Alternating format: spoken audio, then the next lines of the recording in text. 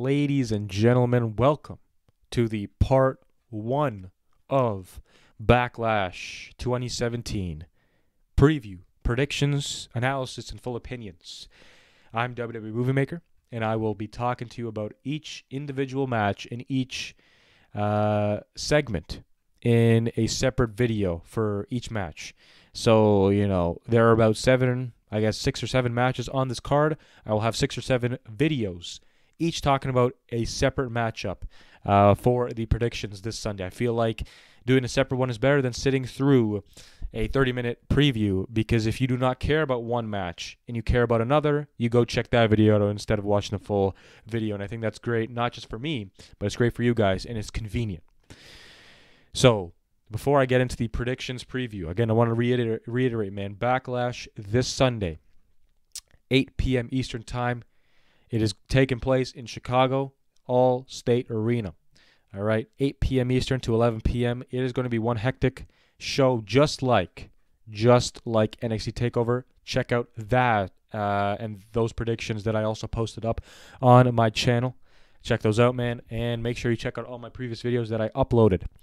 Let's get right into the preview predictions. Match number 1, we got the kickoff match, a match that I did not want to be on the kickoff. Tye Dillinger versus Aiden English.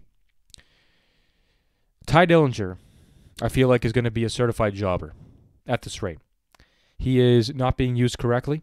He is being in this position where he's being on the kickoff, and that's going to piss a lot of guys off. This may piss off a lot of guys too, but I'm going to say it right now. Quote this man. Tye Dillinger is not going to be WWE champion one day. I don't see that happening. I mean, it's a possibility, right? But the possibility is very, very low. I don't see it happening. I mean, Jinder Mahal is one of those guys that, is in number one contendership, spot. Who could possibly win? That swerve is easily likable, right? But with a guy like Tye Dillinger, I don't see WWE thinking or seeing anything in him. I see things in him. I think I would love to see a different guy, but WWE doesn't see anything in him. And he looks like a mid-card talent. I don't think he'll ever reach that position, and it's unfortunate. So, he's on the kickoff show. Aiden English at this point, I don't even know, man. I think it's just a matter of time before this guy resigns and leaves. Unless SmackDown uses their brilliance and, levels somebody, and, really gives them the opportunity to show themselves, just like they did Jinder Mahal. Hopefully they do something with Tye Dillinger. But this is a kickoff show match. So, again, they don't have much for Tye Dillinger going on right now. Tye Dillinger's already beaten Aiden English twice. And a Backlash, English will have one more chance to best the perfect 10. This is English's first solo storyline now that his former tag partner, Simon Gotch, left the company. We're getting to see a pre-Vaudevillains English from his early NXT days.